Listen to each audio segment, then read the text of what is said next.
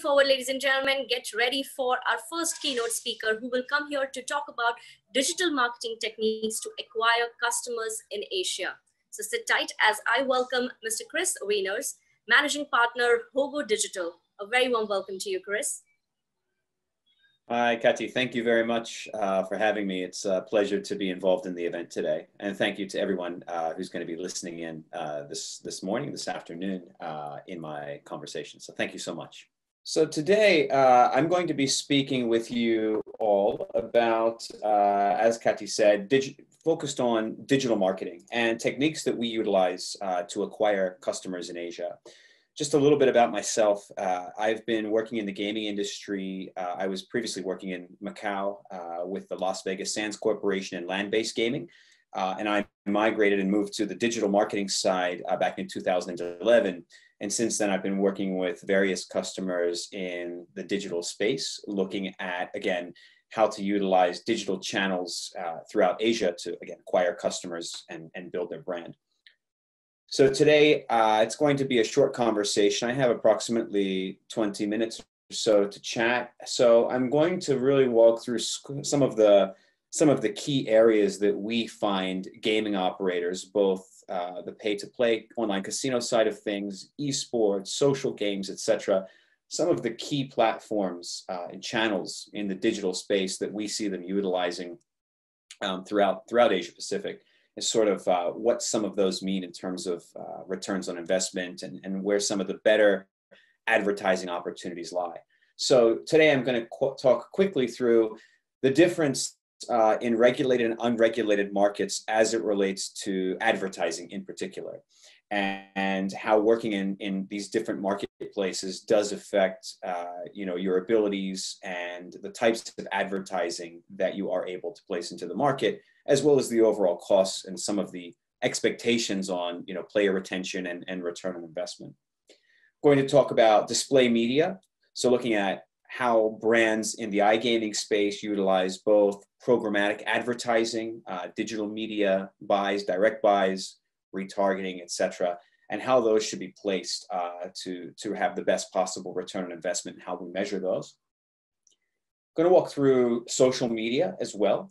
So talk a little bit about the platforms, but really more the use of social media in the world of iGaming and e-gaming, esports, etc. And talk a little bit about live stream marketing, the different types of influencer marketing, VTubers, etc., that have really come up onto the scene, really over the past couple of years and are now sort of powerhouses with regards to their ability to help build digital media or digital gaming brands online. And then I'll talk a bit about search because I think that organic search marketing specifically for the iGaming industry is a bit unique, and some of the opportunities and some of the techniques that are utilized in organic search are very particular.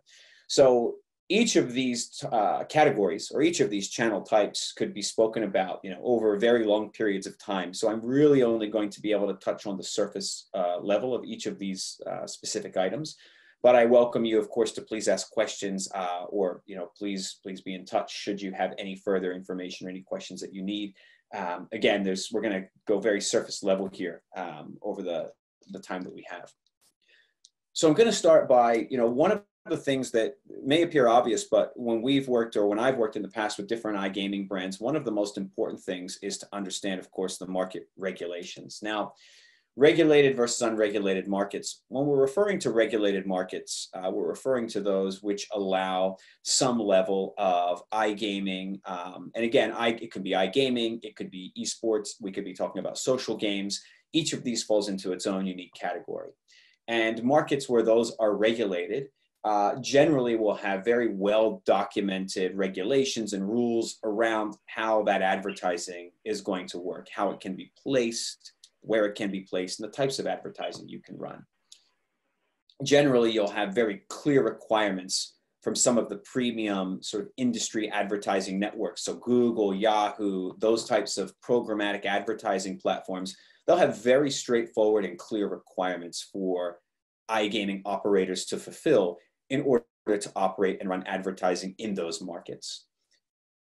The nice thing about those regulated markets is it gives us the ability to directly promote our pay-to-play platforms. So very straightforward iGaming, lottery, sports betting, any platform, or excuse me, any brand that is offering a very straightforward pay-to-play model can then be directly promoted and in those markets.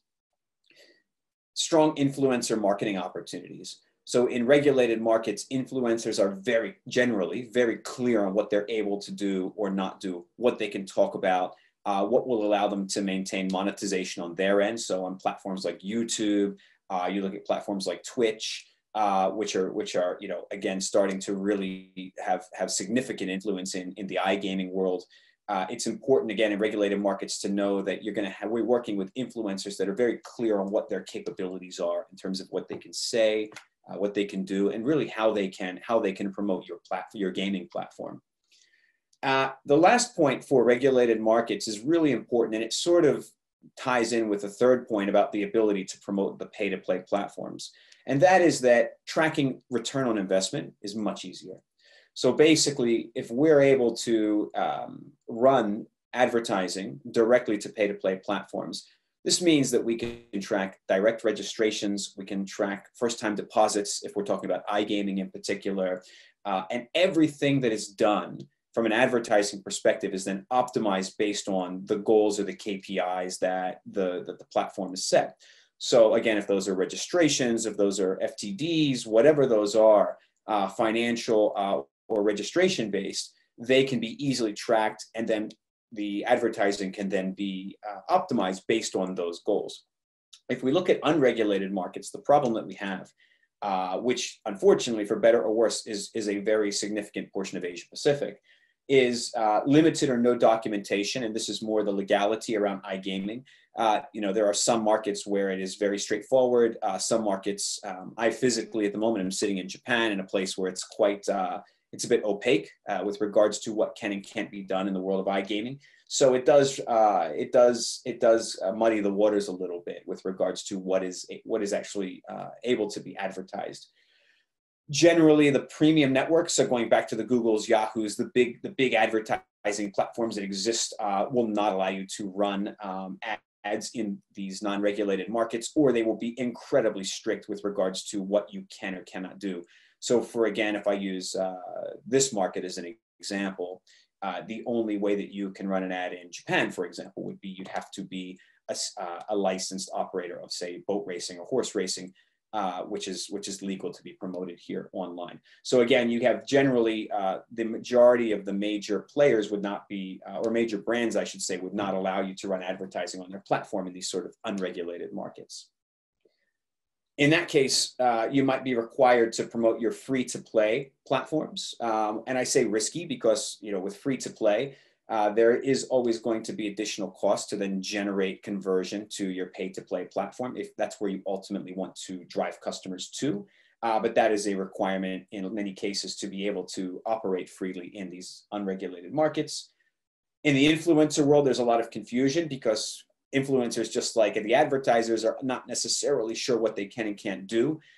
So that then becomes more difficult and more time consuming to negotiate and discuss with individual influencers. And then again, if we compare the ROI ability to track, now you're tracking things like free play registrations or brand awareness, which means that now you've got additional costs, as I mentioned, to convert players to the pay-to-play model, if you're looking at iGaming in particular. Again, if you're looking at things like social games or e-gaming, where you're not necessarily looking at a pay-to-play or casino-style product, then those rules might be more relaxed. But if we're talking about specifically iGaming and casinos, you can actually see here, I've pasted, I won't go through this in detail because of the time, but these are just some, for example, of Google's definitions of different types of casino or gaming related content bits, and how they treat each of those with regards to the ability to advertise. And then within each country, Google has its own individual rules and regulations, as does Yahoo, as does Facebook, as do all of the major operating platforms. So I'm going to jump into display media. So when we talk about display media, there's sort of three key areas. I'm talking about programmatic solutions, direct buy, and then of course online affiliates, which are going to be key. So programmatic solutions primarily ad platforms, so such as Google, Yahoo, etc. And what they do is they allow for pixel-based tracking and targeting. So when you run ads in a particular market, so again, we're in a regulated market because we're running ads with one of these guys. We're going to be able to target very specific audiences based on the players that we're trying to acquire. And what it means is we can retarget to these audiences based on behavior or based on things that they do. So for example, if we want to optimize based on registrations to a particular iGaming platform, what we can do is when we install tracking pixels through these programmatic solutions, we're basically able to say, okay, we're going to run on these various networks based on the targeting, the age, the gender, the likes, the other types of brands these people are interested in, basically drilling that audience down very specifically. And then we'll be able to see where those registrations are coming from or where those first-time deposits, those FTDs, are coming from. And then we'll be able to optimize and spend our advertising dollars more on the solutions which are driving those return on investment. The downside, of course, as I mentioned previously with programmatic solutions, is that they're often very limited, especially in Asia Pacific, with regards to the requirements for licensing in each target market or prior approval by the platform. So again, Google, Yahoo, Facebook all require pre-approval to run any of these types of solutions if you're offering a pay-to-play product. If you're offering something which is more along the lines of esports or along the lines of social games, much more liberal in terms of the requirements and much more open in terms of the requirements to promote an application or a platform which has registration to something that is not considered casino gaming. So it varies greatly based on whether or not we're talking about casino gaming, even social games, for example, here. You see this area says social casino games in the bottom right-hand corner of this slide. So these are games where there is no pay to play. There's no casino element. However, the games promoted are of a casino fashion. So again, depending on the type of game that you're offering, programmatic solutions will vary greatly based on the requirements. Now, direct buy solutions, in my experience, are primarily where a lot of operators of online gaming and iGaming go when it comes to focusing on players in Asia, in addition to affiliates, which I'll talk about. So direct buy is basically very straightforward. It's negotiation with third-party platforms that are operating in both regulated and unregulated markets. So in some cases, we don't have the targeting abilities or the optimization opportunities. However, we're talking about very specifically targeted audiences. So these are unique networks. So for example, websites that may target, sports betting enthusiasts, or websites that target lottery enthusiasts or poker enthusiasts or general gaming enthusiasts outside of the affiliate world. And in these cases, oftentimes you're negotiating directly with them for a flat buy. So you're not necessarily paying a cost per click or something that's more traditional that you might pay for over here in programmatic. You're going to be negotiating flat rates. So I guess the bottom line with direct buy is that there are more opportunities. A lot of direct buy networks as well. I have here sort of, we call it high risk or adult networks. So all that means is they're networks that really focus on the gaming industry, alcohol, tobacco, etc. So those networks do exist, and they do allow you to run advertising in a variety of markets. And oftentimes, although a little bit more expensive than standard programmatic, they are incredibly successful at finding very targeted audiences based on the types of websites that they represent. So in our case, we see a lot of the iGaming companies that are entering, the Asia Pacific market, specifically some of those which have operated in other markets throughout the world, moving to these sort of direct buy solutions that exist in virtually every country throughout Asia Pacific. Ultimately, affiliate solutions are key for any operator who's looking to enter the market. This is very specific to the iGaming world, but for those that are entering new markets, we oftentimes recommend people to work, to start working in the affiliate world. So various affiliates in all the markets in every language exist in a variety of shapes and formats with different revenue plans and negotiation tactics. So when getting involved in affiliates, it's really important to ensure that you've got the local market knowledge or somebody on the ground to help you basically with the expertise to partner with valid and legitimate affiliate operators in the market. So again, affiliates range greatly from the types of customers they target. If you're looking at, you have e-games or live dealers, sports betting, lottery, poker, etc. All of these different types of gaming formats are represented by various affiliates in every market that exists here. So affiliate solutions are the easiest and probably the fastest and one of the most important ways to enter the market when launching a specific product. However, these other solutions, working backwards, direct buy is incredibly important and incredibly profitable with regards to the ability to drive customers, and programmatic, the most difficult because of the regulatory requirements, but also very, very important. I've included a link here. I won't review this, but this is again just for Google in particular. If you go to their support page, you can actually view every single market that exists, every country, and you can read these specific requirements based on the type of platform that you represent. So again, whether you're an iGaming online casino, you're an esports operator, you're a social gaming operator, social gaming platform operator, there are a variety of policies based on your business type and the market that you wish to enter. And it's actually incredibly clear how to apply and how to work with, in this case, Google. The same rules and regulations exist for different platforms. As I mentioned, Yahoo, Facebook, etc. also have very similar rules and regulations. Social media.